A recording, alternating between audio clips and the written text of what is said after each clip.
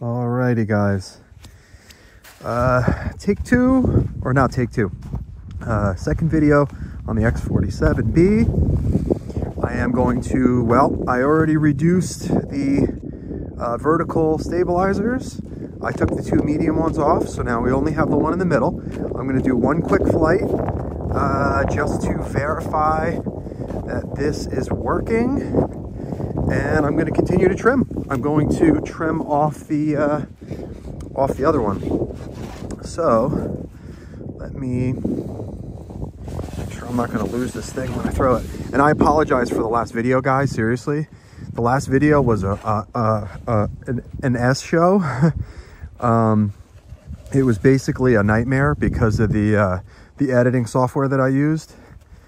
It did not want to work for me. So I got people watching me now. All right, ready? Ready? Let's get this thing going here.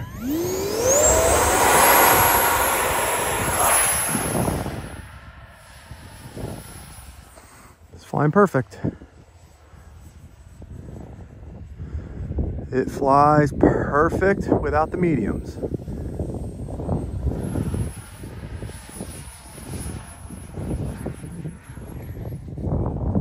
And it flies better with the 1500. I added a 1500.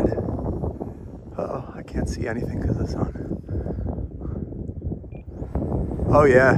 So okay, so the CG going forward a little bit has made it way more stable, which is good. I can feel the wind.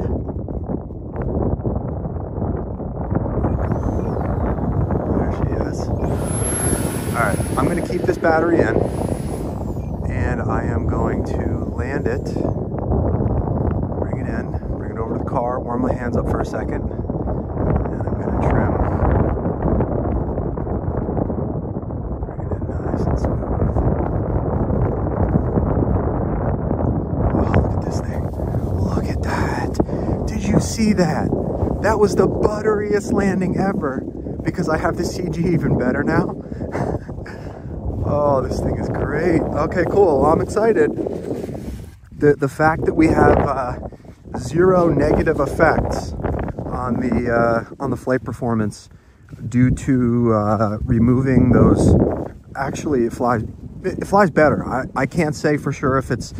I doubt it's the removal of, you know, vertical surfaces, but you never know. Things do happen, especially near that wing joint there. The flow over the wings, who knows? But I'm going to. You're gonna have to bear with me for a second. I'm gonna pause this in a second because I do everything one take. And let me get this here, and I'm gonna pause it here, and I'll be right back. Okay, we have trimmed about 60% up, so 40% off at the top, which is you'd argue, the most important part. So let's see what we got here.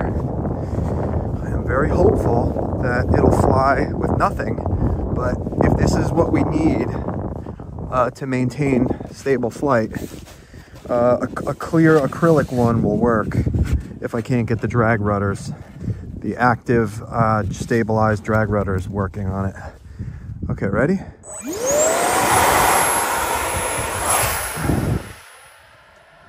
Dead solid, man. Dead solid. Yep. Dead solid. I love this thing so much. Dead solid. I love it. Oh, one of my favorite planes I've ever built here. Oh, wind. Jesus. Alright, bring it in. Ooh. Oh, I saved it even after the bubble. The balloon, not bubble. I saved it. That's so funny. All right, cool guys. That worked. One more shot. I'm gonna take it down halfway again, okay? And we'll come back. Alrighty, look how small. Look at that little guy. We are down to basically nothing here. And And this is a little frightening because the 3 little winglets, you can see my imprints here. Imprint 1, 2, 3. On the real one, there's tiny little winglets, or vertical surfaces. I don't know why I keep calling them winglets. There's little vertical surfaces that are on the real one that absolutely provide some stability. So I'm gonna have those, and that's about the equivalent of that. Maybe that's the equivalent of about 5, and I have 3. So if this works, I guess we can do it again.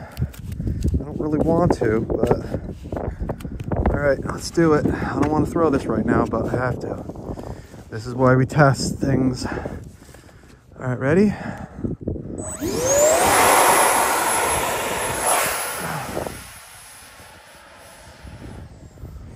So far, so good. Ooh, it's a little unstable. It's a little unstable. A little unstable, but it's good. The wind's getting it a little bit. So it needs this. Yep, it's a little tiny bit unstable in the yaw, but it flies good. Oh, nope, there it goes, there it goes. All right, let me bring it in. It's very windy. I have to stay smooth. Keep it going straight.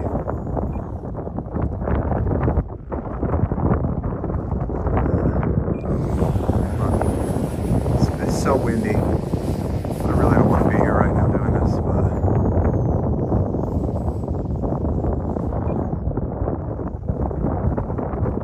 alright, come on, bring it in.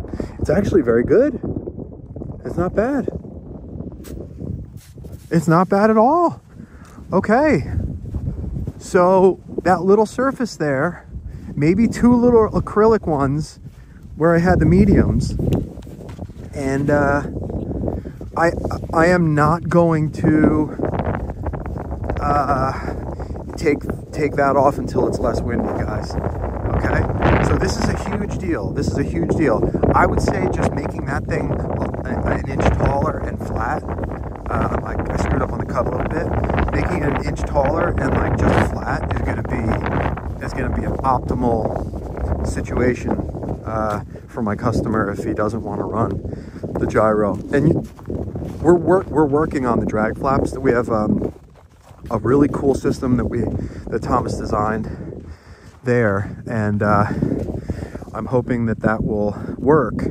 But you never know what's going to happen with this kind of stuff. It just might not. It may not work. But okay. Well, thanks for watching the video. This was cool.